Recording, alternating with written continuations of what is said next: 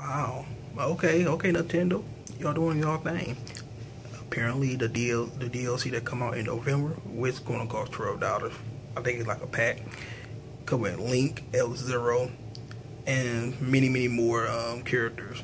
This is cool, and hopefully Nintendo actually realize that this is something that people will want. I mean, come on now, Link in a damn Mario Kart game. A lot of people will want this. It make Mario Kart like Super Smash, bro. To put everybody that is in the Nintendo franchise as a downloadable character, it'll make the game sell a little bit more. A lot of people compare it as character that they would enjoy, like playing as Zelda. You know, shit, people would enjoy playing as the other characters. You know, put Kirby in there. It'd be badass.